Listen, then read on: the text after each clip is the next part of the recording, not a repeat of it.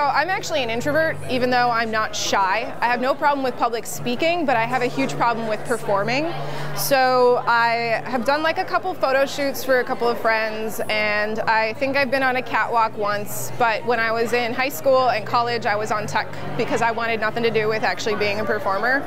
So it's nerve-wracking, especially with the quality of this outfit, to make sure I'm representing it to the high level of quality it deserves.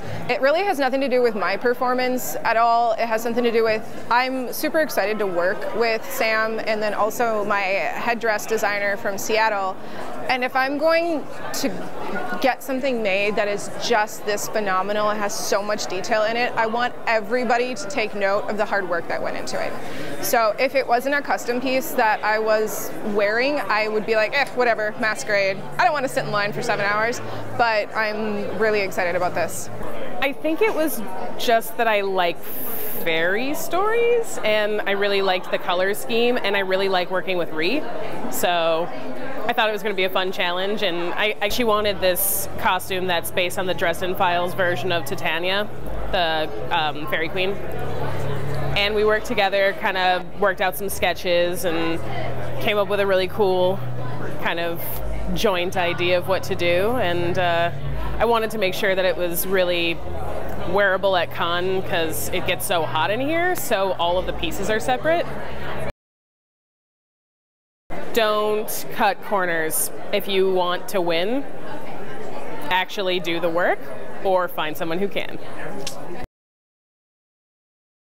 So I ordered a headdress from a designer, an Etsy designer based out of Seattle, and she mailed it on Monday. I moved recently and my forwarding address caught the headdress in the mail system. So I went to my old address and I was going to go pick it up and sign for it at my old house, which is less than a mile away. Then when it got to Minneapolis, it went back into the mail sorting system because it got forwarded, and it's a holiday today, so it didn't show up yesterday, it won't show up today, and if I'm lucky, it'll hit the mail drop on Saturday morning. The dress is amazing, and I'm going to be in Art of the Dress regardless, but for Masquerade, it's a 10-point buck headpiece. It's like 2.5 feet tall. It costs several $100s to get commissioned, so if it's not here, it's kind of a big problem. But if my headdress doesn't show up, I'm gonna have to drop out because it's gonna feel, I can't in good conscience do this knowing that it's my definition of like half-assed.